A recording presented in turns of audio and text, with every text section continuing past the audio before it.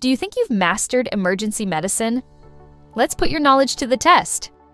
In the context of high-quality cardiopulmonary resuscitation, what is the recommended rate of chest compressions for adult patients?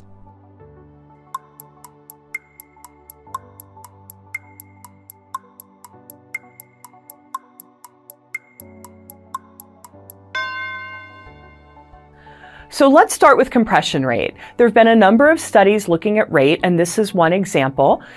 In this study, they looked at the mean rate of chest compressions among a large sample of cardiac arrest patients, and they found that the patients who had compressions at a rate of roughly 100 to 120 had the highest probability of Rosc, which stands for return of spontaneous circulation, and they also had the highest probability of survival to hospital discharge, or having a longer-term positive outcome.